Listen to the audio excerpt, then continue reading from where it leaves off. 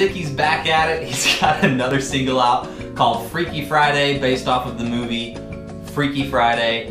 The dude's writing style is so creative in a satirical sense, nonetheless, but it's still creative. This is one of those songs that you could tell was made for a music video. The music video is hilarious. It's better than the actual song itself. The only thing that concerns me with this song slash video is, did Lil Dicky give himself permission to use the N-word? Granted, he doesn't actually say it himself. Chris Brown says it, but if he wrote it, does that count? And shout out to Chris Brown. He did he did a great job in the music video. Overall, I love it. I think it's hot. But I want to know what you think. Let me know in the comments below.